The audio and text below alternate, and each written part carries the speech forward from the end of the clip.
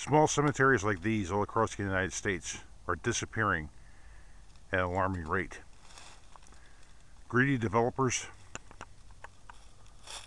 those who want to erase history, are doing so.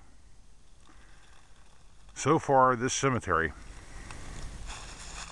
is protected as a historical site here in Baltimore County. But for how much longer?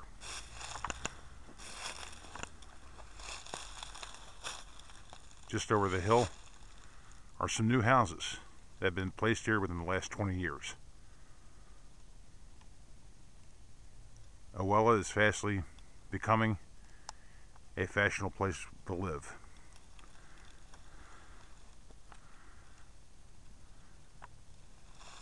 But yet this cemetery, if it was truly taken care of, would show the utter respect of the founders and the founding families of this town. History is an integral part of who we are.